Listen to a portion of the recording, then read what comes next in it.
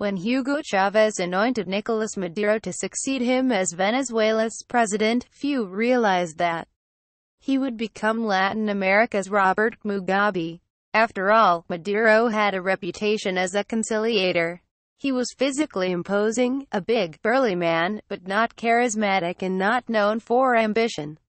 The former bus driver had limited formal education and gave the impression of rising through the revolution's ranks, head of the National Assembly, foreign minister, deputy president, at Chavez's behest. Though raised a Roman Catholic, he was a follower of the late Indian spiritual guru Sai Baba, and told The Guardian in 2014 he was a bit of a hippie with a penchant for John Lennon and Led Zeppelin. "Our side is peace, love and tolerance," he said.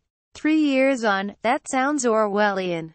Venezuela is a basket case and Maduro, 54, is on his way to dictatorship.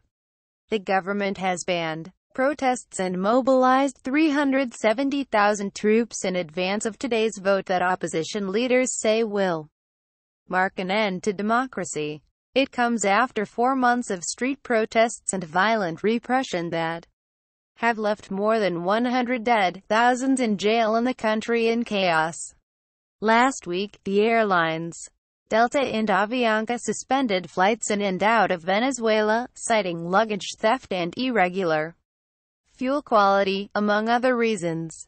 The U.S. State Department ordered relatives of embassy employees to leave after Washington imposed new sanctions on Venezuelan officials. Colombia is bracing for an accelerated influx of Venezuelans fleeing hunger and desperation.